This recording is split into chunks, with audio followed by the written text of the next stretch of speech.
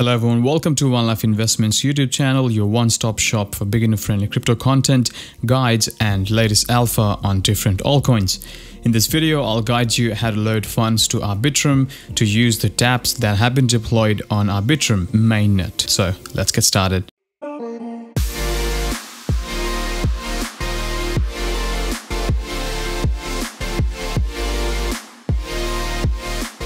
Before jumping in the video, a quick disclaimer that I'm not a financial advisor and you should not take anything that is mentioned in this video or the whole YouTube channel as any kinds of financial advice.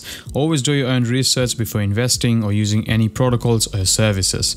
Just a quick side note that I will not be committing any transactions, but you can follow along with the tutorial, and I can promise that at the end of the video you'll understand the process on how you can send assets to Arbitrum from a bridge, from a centralized exchange, or anything for that matter. So now moving into the tutorial, there's two ways you can transfer assets or send fund to Arbitrum. One is using a bridge, and second is using a centralized exchanges that allow or have a ramp service for Arbitrum. So if you go to portal.arbitrum.one, it lists all the dApps that have been deployed on Arbitrum or are working to be deployed on Arbitrum. As you can see, the ones that are active at the moment will have a live on the top left corner of their card, and the ones that are being built or are being deployed currently will not have anything mentioned or have anything on them. Alright, so in which cases would you use a bridge, and in which case you'd use a centralized exchange? So if you have a Metamask wallet, or if you have any other self-custody wallet, for example, Trust Wallet, Coinbase wallet,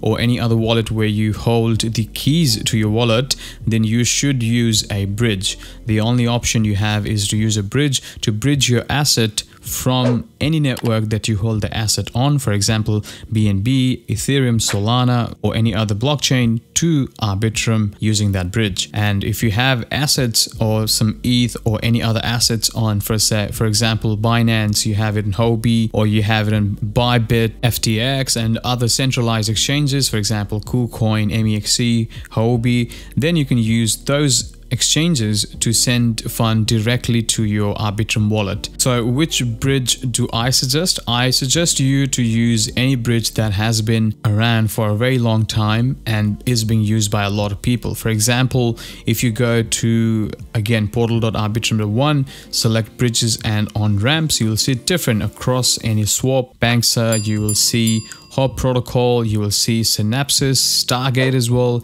You can use any, right? So I would definitely use Snaypse protocol since Snaypse has good reputation, or you can also use Hop protocol, which also has a very good reputation. I'm just going to use couple, and since I said that I'm not going to commit to any transactions, you won't see me confirming anything, but you can just follow along, right? And when you are sending fund to Arbitrum, I always suggest everyone to send Ethereum instead of any other asset. Why do I say that? Is once you send your fund to Arbitrum, and if it's your first time, right? If it's not your first time, it's okay. You can send any asset that you prefer.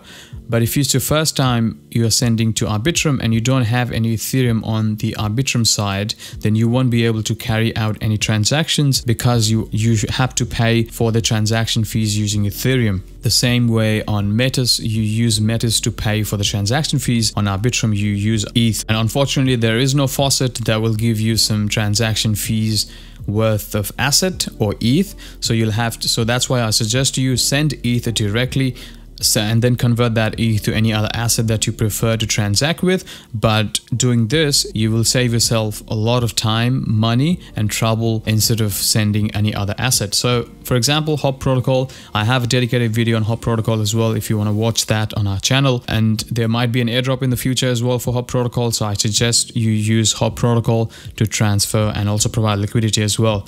So you go to Hop protocol, you want to send ETH, right? So at the moment I am connected to my Metamask, and you select network. For example, if I'm trying to send it from a mainnet, then I'll select mainnet and select Arbitrum, and I'm going to select max, and then I'm seeing send option. But if it's your first time, you'll have to approve the token first, and then you'll be able to send it. Click on send, and then you confirm the transaction, then the transaction will go through and you will receive your ETH that was on mainnet on Arbitrum, right? Same thing for Snaypse. You go connect your wallet. I'm connected to Ethereum at the moment. You select your asset from ETH. You're sending ETH to Arbitrum.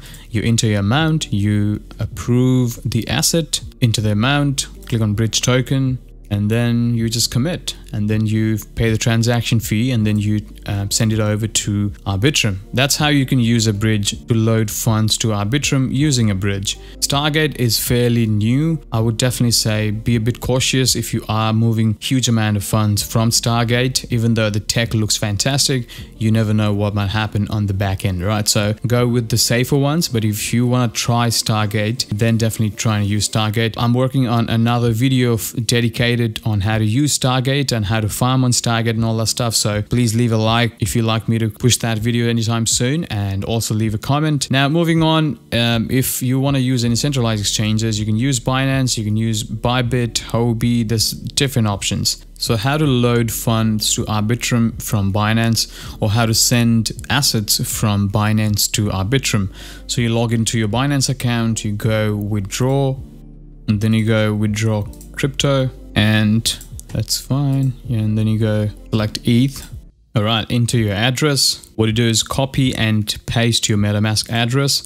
Under network, select Arbitrum. As you can see, it's 90 cents. It's so cheap. Click that and then enter the amount of ETH you'd like to withdraw or send from Binance to Arbitrum. And once you enter that, click on withdraw. You confirm all of the information, and then you will receive your Ethereum on Arbitrum One network in few minutes. So that's how you can load funds to Arbitrum using a bridge if you are using a self-custody wallet and have assets on the wallet. And also a centralized exchange, for example, Binance, Kucoin, Huobi, if you have assets on the centralized exchanges, and actually is cheaper than using other bridges. All right, so check out other crypto videos from the channel. And if you're not following me on Twitter, it's One Life Investment, and I'll see you in the next video. Thank you and take care.